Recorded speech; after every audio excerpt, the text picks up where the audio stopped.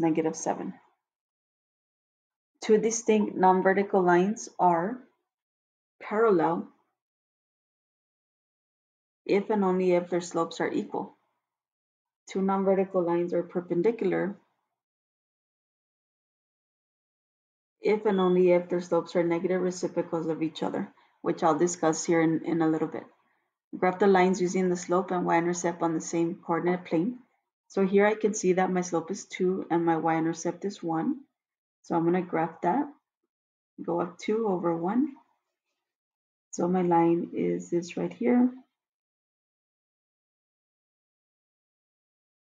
And then this one is 2 and 0, -3.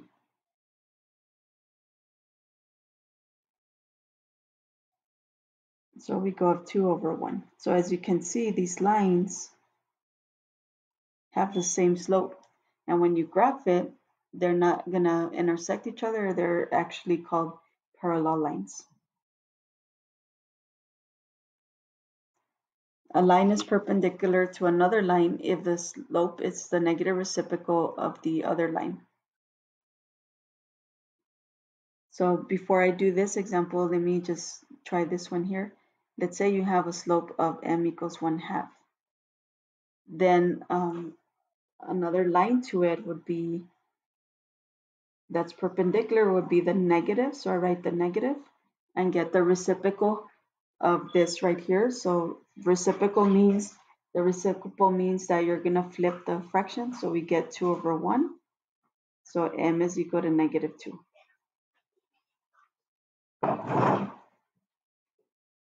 If a line has slope 4, then it's negative reciprocal of that slope. So if this is 4, there's really a 1 under it. And so we're going to have the negative, flip the 4, the fraction here, so we get -1/4. If a line has slope -2/3, then we write the negative. The reciprocal of this number is going to be -3/2. So negative makes it positive 3/2. So in reality, or what's happening here is you can see, if you start with a positive, then the perpendicular line will end up with a negative number, and then you take the reciprocal, so you're flipping that fraction. So here I started with a -2/3 and I ended up with a positive 3/2. I started with a positive 1/2 and I ended up with a -2. Find the slope-intercept form of the line that passes through the point -4 and are parallel and perpendicular to this other line.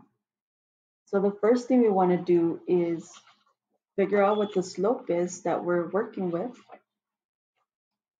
And so if I have this line here, 5x minus 3, 8 equals 8, I need to find the slope. So I'm going to solve for y.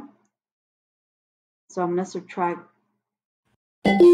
x on both sides and divide by -3. So y is equal to 5/3 x minus 8/3. So all we want from this line is going to be the slope, which is 5/3. Once we have the slope, which is 5/3, then we can proceed. So let's work with the parallel first. So the slope is 5/3, and the point that they gave us is -4 and 1. So this just becomes like the other problems. Y minus y1 equals mx minus x1. y1 is 1. My slope is 5/3. X minus -4. I'm using 5/3 because it's parallel. That means that I'm going to use the same slope. Okay, let's simplify a little bit here. So we get y minus 1 is equal to 5/3 x. Negative is positive. 5/3 times 4 is 20/3.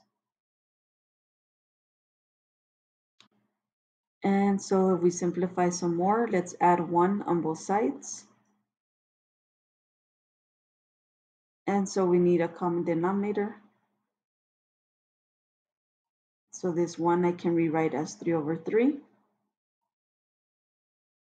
20 plus 3 is 23. And so this would be my equation for parallel. So for perpendicular, we still use the same point. And now the slope, since it's perpendicular, we're going to get the negative reciprocal of this, which means the opposite sign. So if this is positive, we're going to end up with a negative, and then get the reciprocal, which means to flip the fraction. And then we start the process again.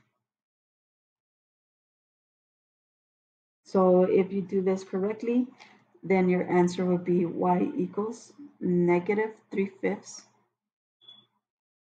x minus 7/5. So I'm going to put a star here, and that means try it on your own and see if you get this answer. If you don't, please reach out to me and I'll help you find your mistake. A